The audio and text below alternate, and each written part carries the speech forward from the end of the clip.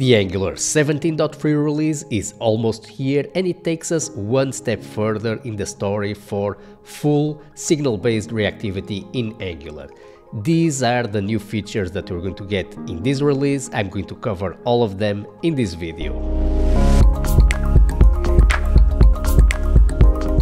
Welcome back everyone to the Angular University channel. I'm Vasco. If you want to stay always up to date with the latest releases of Angular, then make sure that you subscribe in the button below to the Angular University channel, and please leave me a like to help out the channel and give more visibility to the video. Alright, so let's start with the 17.3 release, first with a new alternative to the output Angular decorator. So in a similar way to other decorators such as input, we are getting a simplified version of the output decorator. Let me show you how it works. So we have here an output, and I'm going to quickly demonstrate that this is working correctly. Whenever a to-do is added here to our to-do application, we're going to emit here this to-do added output, and that is going to trigger here the console log. So let me go ahead and let me add here a to-do. I'm going to hit enter, and as you can see, to-do added is getting logged here to the console. Now let's go ahead and let's replace the output decorator by its new alternative, which is simply called output. So I just call in here the output function, and that's it. We have just created here a new output. So this API here is symmetrical to the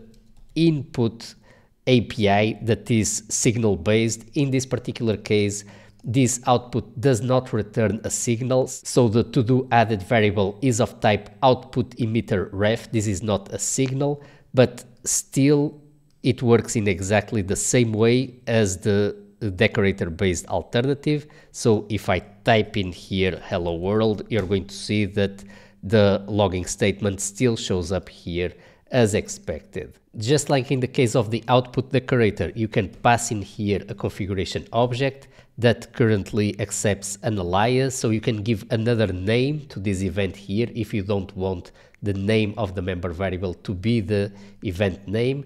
In this case, I'm going to leave here to-do added as the name of the event. As we can see, we just have to emit here the new value, and the parent component is going to be notified of the event.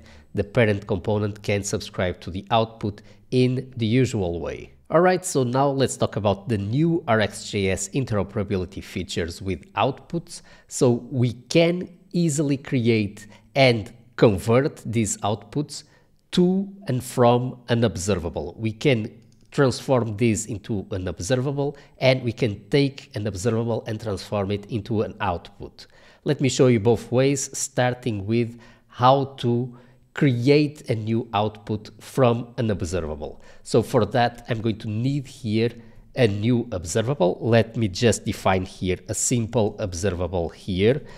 I'm going to add here the dollar at the end just to mean that this is an observable, and let's create here an observable that emits 5 values and then it completes. So let's pass in here an array. Well, let's even emit 10 values. All right, so this is going to emit 0, 1, 2, 3, etc. and then complete. Now let's go ahead and let's create an output based on this observable. So I'm going to define here an output that I'm going to call counter, and I'm going to create here output from observable. All right, and I'm going to pass in here our observable. And now I have added here a new output to this component that I can easily subscribe here in my parent component. So I am subscribing here to to-do added, but now I'm going to have here a new output called counter. So this is going to be the same name as this variable here. And let's go ahead and let's add here a new function on counter changed, for example. Let's go ahead and let's pass the value of the counter, and now here alt enter, let's create here a new method on our application component. So this is going to be the counter, which is of type number, And now let's go ahead and let's log out the counter here to the console. We are going to refresh here our application. Let me open here the console, clear everything, and we could already see there, I'm going to reload the application, that the values are getting emitted and that this is getting printed out here to the screen as expected. So what happened here is our observable counter dollar was transformed into an output and emitted all of these values. Now let's do the same conversion but the other way around. Let's take this output and let's transform it into an observable. So I'm going to call it here the to-do dollar observable, and I'm going to call here output to observable, and I'm going to pass in here our output, which is called, as you can see here, to do added. So let's pass in here our output, and now we have created here an observable whose emitted values are going to be the values of the output.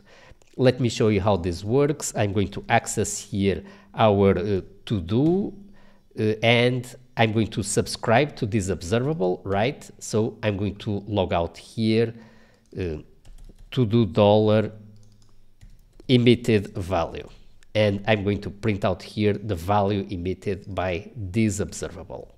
Let's then have a look at this in action. We are going to go here to the console. I'm going to clear things out and I'm going to add here a new to-do to the application.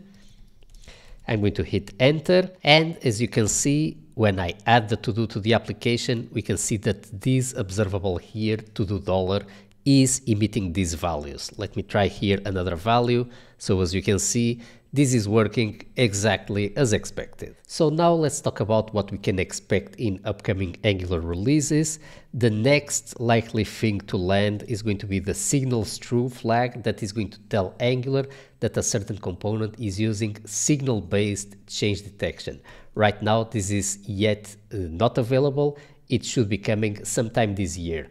Now with output, we have a consistent way of defining our components in a signal-based approach. We can define inputs, outputs, we can do template queries with viewChild, viewChildren, etc., all in a signal-based way. So we have an API ready to start defining our components using signals and effects in preparation for the arrival of signal-based change detection.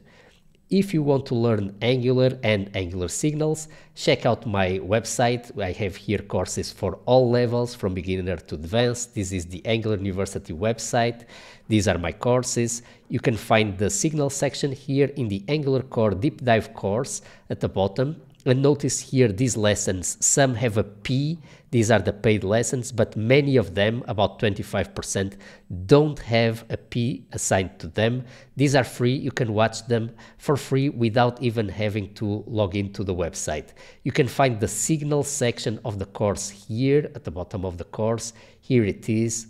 It's about 1 hour. This covers the core of signals, that is the basis of everything, including what is used internally by NGRX Signal Store, so you can already start learning that. I'm going to update this course once we have these features out of developer preview, and probably even before, with signal-based components. So thank you so much for watching this video. Let me know in the comment section below what type of content you want to see here on the channel. If you prefer longer videos, shorter videos, any specific content that you would like to see here, let me know. I would be happy to read your suggestions. Thank you so much everyone for watching, and I will see you next time. Cheers!